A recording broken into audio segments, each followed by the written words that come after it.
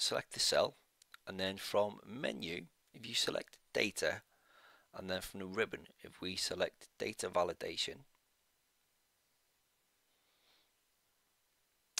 you can see from the settings tab, from the allow drop down list, the option we want to choose is text length, and then under data you have the logical operators.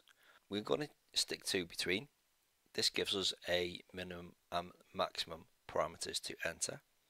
So minimum I will set as 1 and maximum I will set as 3 and select OK. And just to say guys, if you're enjoying this video, please subscribe and keeps you updated with new content. Thank you. So what we need to do now is to see if our data validation works. But the first thing we need to do is to copy down that formula or that data validation so it is copied across to our other cells in our small table. So if I use Excel's autofill function and just copy down that data validation. Now, if I try and enter Homer as his first full name, let's see what happens.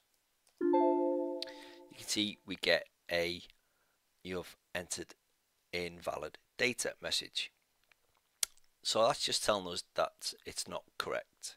So I'll just enter HOM, first 3 characters, and that text is accepted.